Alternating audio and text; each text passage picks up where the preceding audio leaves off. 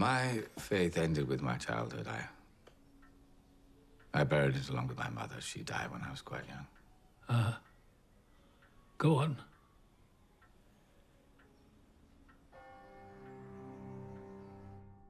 My father was consumed with grief, unable to process it or to take ours into account.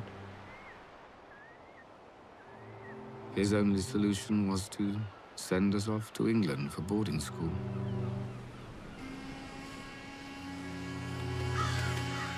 It's perhaps my life's greatest trauma, more so than the war. It was all sea and islands now. A great continent had sunk like Atlantis.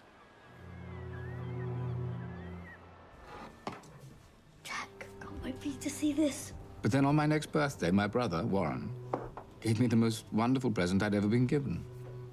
A new world. A toy forest he created in a biscuit tin.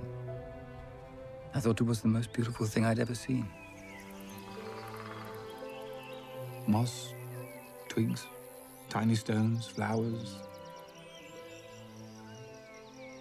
The moment I saw it, it created a yearning I never felt before.